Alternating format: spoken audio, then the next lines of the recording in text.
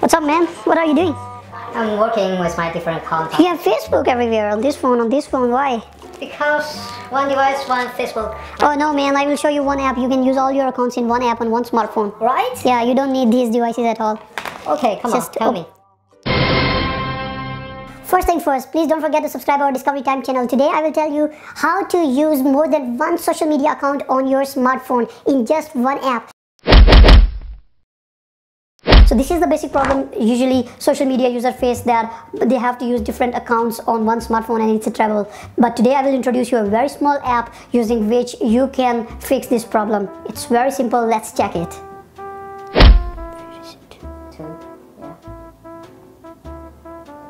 So this is the Parallel Space app you have to open, and in the Parallel Space app it will ask you to clone the apps. You can clone Facebook. I have Facebook, WeChat, Twitter and QQ app, and if you clone them it will create another replica of this app where you can log in with another account. So I will add this to Parallel Space. So here you can see I have Facebook, WeChat, QQ and Twitter. You can add other apps from here if you want to add, if you have social media apps. Anyways, I will use these 4 apps. So let's go to Facebook. If you go to Facebook, it will start to sign in and it will start the Facebook app itself. And okay, so it's asked to log in. You can log in here, and then you can go to WeChat. It will start a WeChat here. So request to create a shortcut on the home screen.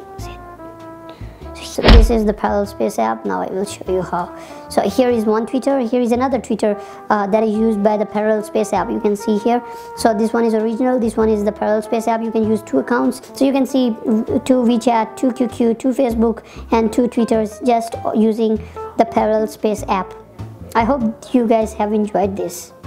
That's all for this week, and I will be back with another episode of How to Lab next Thursday. If you have any problem on your smartphone or anything and you don't know how to do it, you can ask me in the comments below and I will make a tutorial for you. Thanks for watching.